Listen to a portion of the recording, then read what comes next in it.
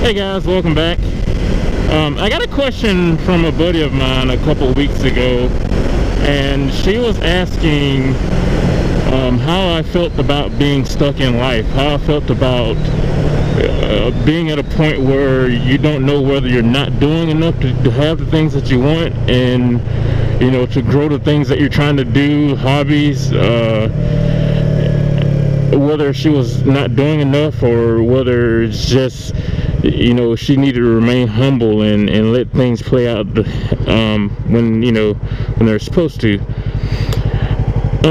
My thoughts on that, it's good when you're very anxious in life. You know what that shows? That shows that you're pushing for something. It shows that you have a drive for something to achieve something that you're interested in, and not just, you know, simply doing nothing. So, you know, a lot of times in life we'll find that things aren't gonna necessarily happen when we want them to. I actually spoke about this in another video, but you know, when it comes to reaching for those things, something that we're trying to achieve, a lot of times we can be doing everything that we need to do, and we could be putting in a great amount of effort, which is, you know, of course, a good thing. That's what you want to do, and that's the only way you can reach what you're trying to reach. But there are certain factors that we don't necessarily have control over. Certain factors that at a certain point in time in our life, they're going to play out themselves.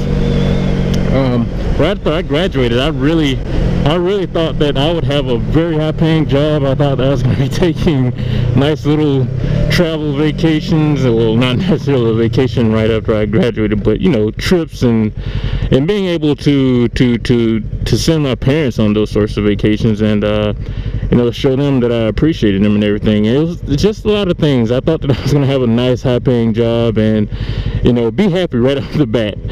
But, you know, that wasn't the case. That wasn't the case. And for me, I believe that factor was, you know, the financial reasons. It was, I didn't have enough money, enough funding to be able to do those things that I wanted to do. So the factor was that.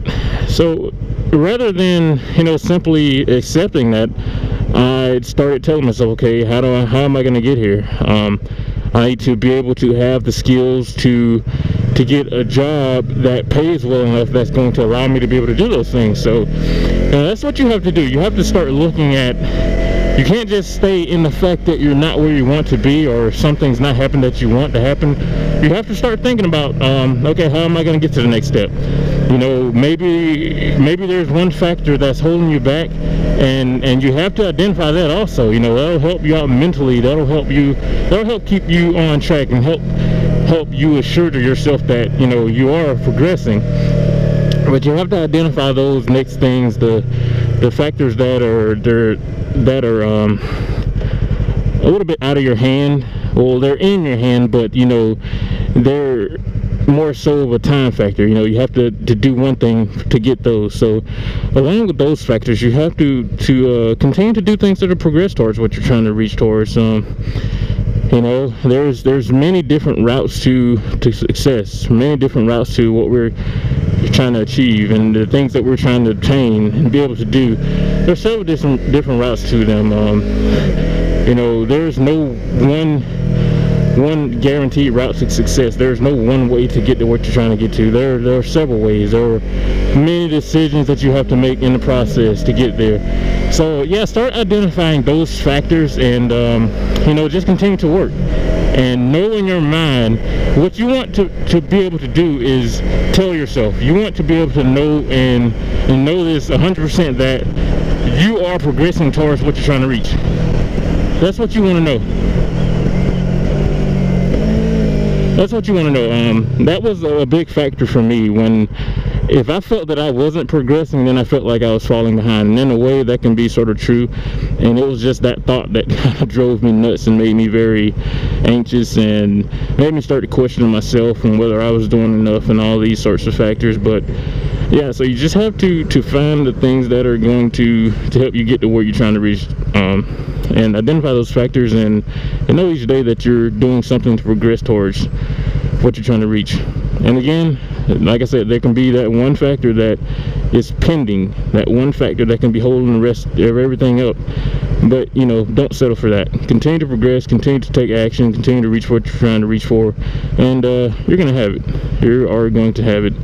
So guys, that's all I want to talk about in this video.